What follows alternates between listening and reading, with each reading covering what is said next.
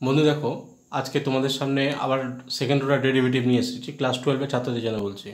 দেখো problem number 6-এ y is equal to E to the power M sign inverse x, এটা তোমাকে given আছে। And কি বলেছে, show that 1 minus x square Y two minus x Y one is equal to M square Y. এখানে দেখো Y one and Y two which are represent, Y one হচ্ছে first order derivative আর Y two হচ্ছে second order derivative. তাহলে আমরা যখন dy dx লিখি সেটাকে আমরা কি লিখবো, ওয়াই ওয়ান, আর ডি টু ওয়াই ডিএক্স স্কোয়ারটাকে লিখবো আমরা ওয়াই টু। তাহলে এই ক্ষেত্রে আমরা দেখি Y is equal to E to the power M sign inverse x আছে। তো এইরকম সিমিলারিটি আরেকটি প্রবলেম আছে, সেটা আমরা পরে বলছি, তার আগে একটু বলে নিই যে Y is equal to E to the power M sign inverse x, এটাকে আমরা সলভ করবো কীভাবে। দেখো তুমি যদি বোথ সাইড লগ নিয়ে করো, তাহলে লগ নিয়ে করলেও তুমি কিন্তু সে আবার মানে পূর্বের ফর্মে ফিরে আসতে হবে। তো তাহলে দরকার নেই, আমরা ডাইরেক্ট কী করবো, ডেরিভেটিভ স্টার্ট করি। তো চলো লেটস শো। তো ওয়াই যেহেতু আমরা কী করতে পারি, differentiate with respect to x and we get, তাহলে y ডেরিভেটিভ কি, y1 is equal to, দেখো ই টু দি পাওয়ার সবসময় মাথায় রাখতে হয় ই টু দি পাওয়ার x এর derivative E to the power x।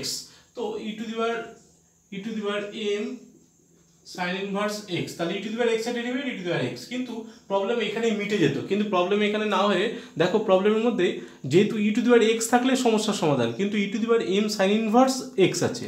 তাহলে আমি m সাইন ইনভার্স xটাকে আরেকবার ডেরিভেটিভ করতে হবে। তাহলে m সাইন ইনভার্স x এর ডেরিভেটিভ, তাহলে আমি এটাকে এভাবেও লিখতে পারি m সাইন ইনভার্স x। আবার দেখো এটিকে আমরা কিভাবে লিখি, ই to the power m sign inverse x যেমন আছে থাক। এবার m এর ডেরিভেটিভ m, যেহেতু কনস্ট্যান্ট মাল্টিপ্লিকেশন আছে, কনস্ট্যান্ট মাল্টিপ্লিকেশন থাকলে সেটি সবসময় পাশে চলে আসে। আর হচ্ছে সাইন ইনভার্স এক্স এর ডেরিভেটিভ কি, 1/√1 মাইনাস এক্স স্কোয়ার। দেখো এই পর্যন্ত হচ্ছে ফার্স্ট অর্ডার ডেরিভেটিভ কমপ্লিট হয়ে গেছে। হ্যাঁ, এবার আমরা দেখতে পারি যে ফার্স্ট অর্ডার ডেরিভেটিভকে কীভাবে সেকেন্ড অর্ডারে কনভার্ট করা যায়। তার আগে দেখো একটা √1 মাইনাস এক্স স্কোয়ার কিন্তু আমাদের এখানে আছে, তাহলে এটিকে আগে আমাকে এখান থেকে তাড়াতে হবে। তাহলে তার মানে এটিকে আমাকে এবারে মাল্টিপ্লাই করে দাও। তাহলে মাল্টিপ্লাই করলে multiply and squaring on both side. তো লিখে দিই, তাহলে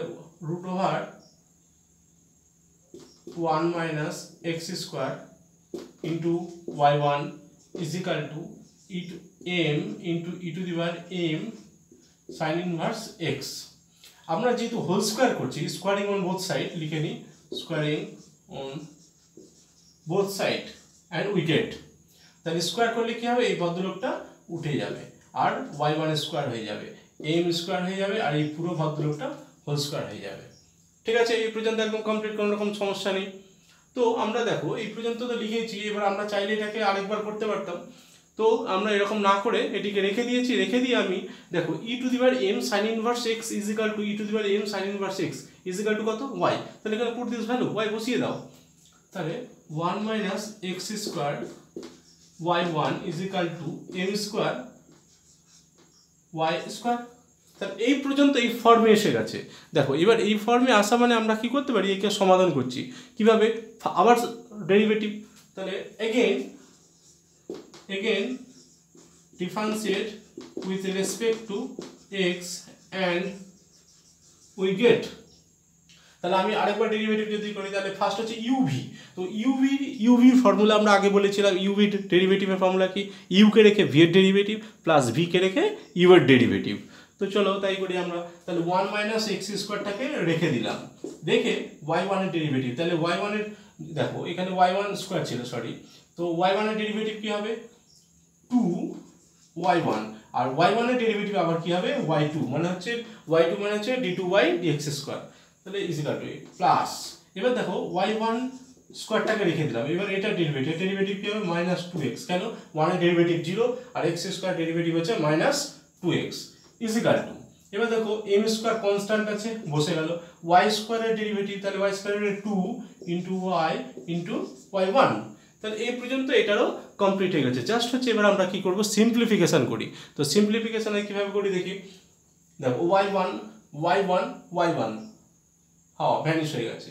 তাহলে 1 মাইনাস এক্স স্কোয়ার, আরেকটি জিনিস দেখো যে এখানে 2 এখানে 2 এখানে 2 ভ্যানিশ, তাহলে 1 minus x square y2 plus এখানে y1 আছে আর এখানে একটা মাইনাস আছে, তাহলে কি হবে মাইনাস 2 তো ভ্যানিশ হয়ে গেছে, x y1 is equal to m square 2 R y1 হওয়া মানে হচ্ছে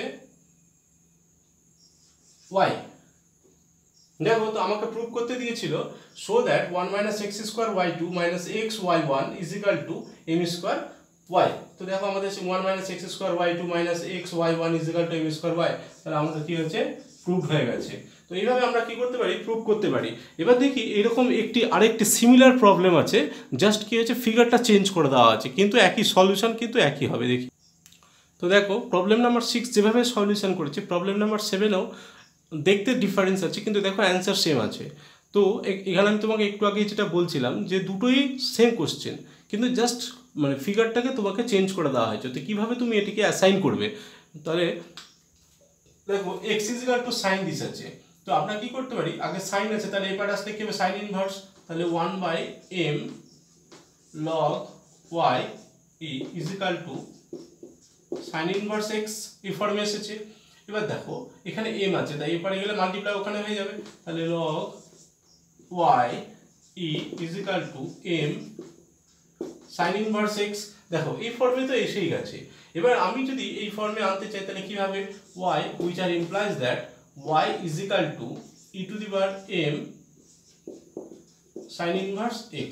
তো দেখো আমি যে অঙ্কটা করছিলাম সেই অঙ্কটা আমার তো এটাই ছিল, কারণ প্রবলেম নাম্বার 6 এই অঙ্কটা দেওয়া ছিল, প্রবলেম নাম্বার 7 এই অঙ্ক। তো যদি তোমাকে এইভাবে দেওয়া থাকে তাহলে তো তুমি ডাইরেক্ট ইউজ করে দিয়েছো, তোমাকে দেখিয়ে দিলাম।